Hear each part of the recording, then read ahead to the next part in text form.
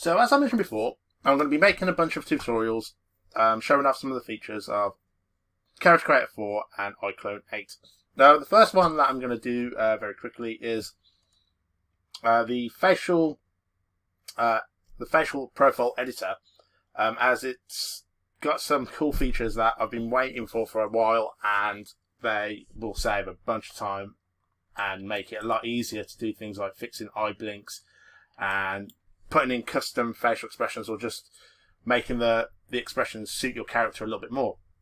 So this is an old character from a previous tutorial that we did, and the first thing that I'm going to do with this one is I'm going to bring on the new extended facial morphs profile. So that's going to have 140 morphs and just give it a lot more options for expressions and all that type of thing. And it's up to you whether you want to go that far with something, if you want to keep to the standard. It all depends on how detailed of a facial capture and animation you want to go.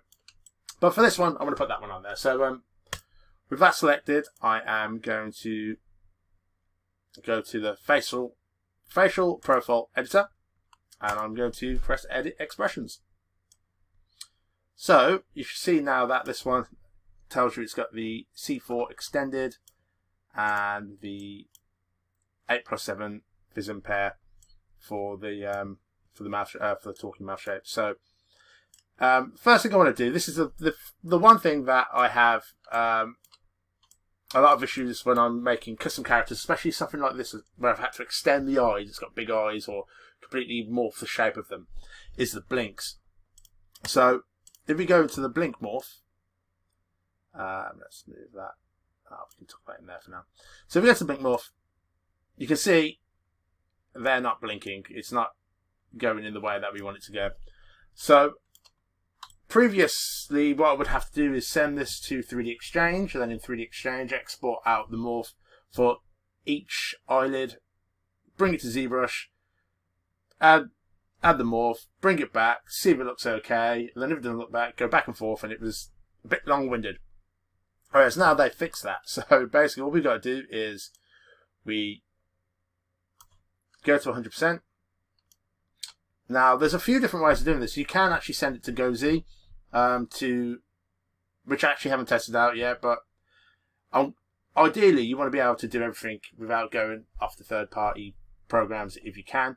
But I'm going to do this in the Edit Mesh tool, but you can also use the morphs or lots of different things to try and get this on. But I'm going to go through Edit Mesh. So if we go down to the Expression Tools and go to Edit Mesh, what I'm going to do now is I'm going to go to Vertex Select on Soft Selection, and I'm just going to select this eyelid.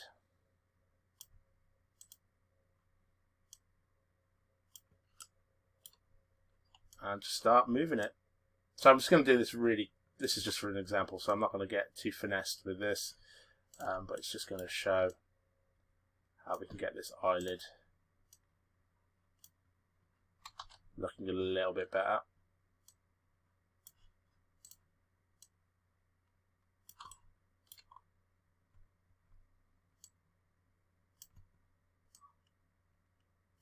And again, not just the eyelid, this will work really well for the eyelashes. And that's one thing that I really had a problem with, trying to get the eyelashes to move into place. Because when you try to do anything like this, so like you edit the eyelid in Edit Mesh, and then alter the original mesh. So like, well, which I'll show you now actually what would happen originally. So again, this is just a really rough way of getting the eye in place. We can smooth that up a little bit. Add a bit. I mean, for now, for the purposes of this video, that will be fine. So if we get out of Edit Mesh, so that's great. Now we've got a full closed eye. So if we go back to the Edit Expressions Facial Editor, now this is what would have happened originally. When you went back to the original mesh, it's adjusted the original as well, so which is no good. which won't work. But now, if you press this button here, the quick update, and then if you go back, it brings back the original as it was and keeps that morph. And that has just saved so much time for fixing eye blinks, and especially things like eyelashes and things like that. It is really cool. And what's even better is once you have that on there, if you press the mirror expression data, and it's working now on the right eye. Whereas before I've had to bring that into ZBrush and kind of guess what I did with the other one, and I can never get it quite matching up exactly if I wanted it mirrored. So absolutely fantastic feature. The other one that's really cool as well, which I've had issues with characters with stylized types of faces, is when the mouth opens or the jaw opens. You get like the jaw like kind of tucking into the head and like moving inwards a little bit more. And now what you can do is you can actually adjust the bones. So if we go to the, where are we? We go to proportions, and if we select the jawbone, we can now adjust the jawbone for this one. I'm going to exaggerate this, but say we want his jaw to jut out when he opens his mouth, because that's what the style is.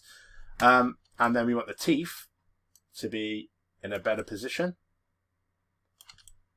So if that's how we like it, we go back out of that mode. Maybe we come out of proportions mode. Now, if we do the same thing, we press this quick update,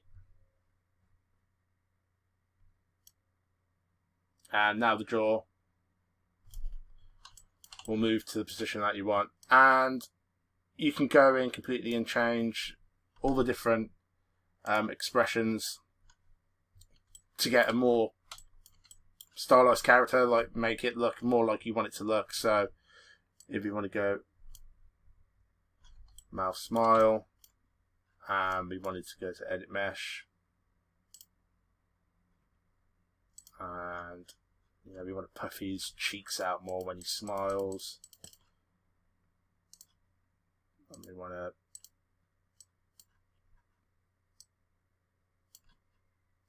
just change the complete shape of that smile for whatever reason. Again, this is just an example of how it can be done. And then we update.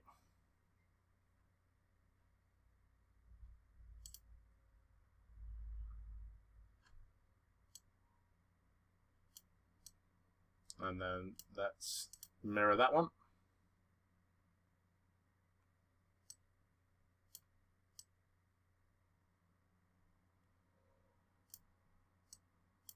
And I just saw an option which I haven't seen yet, so this, I'm going to have a quick look at what that means, where it says split part.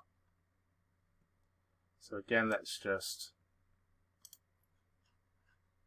move this so it's noticeable. Okay, we want his mouth to go down there for some reason, and then we go to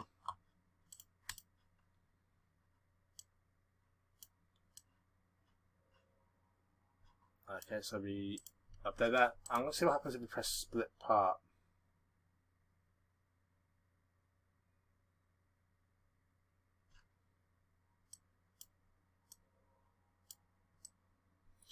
No, so I'm guessing that one will be is you could probably turn on both the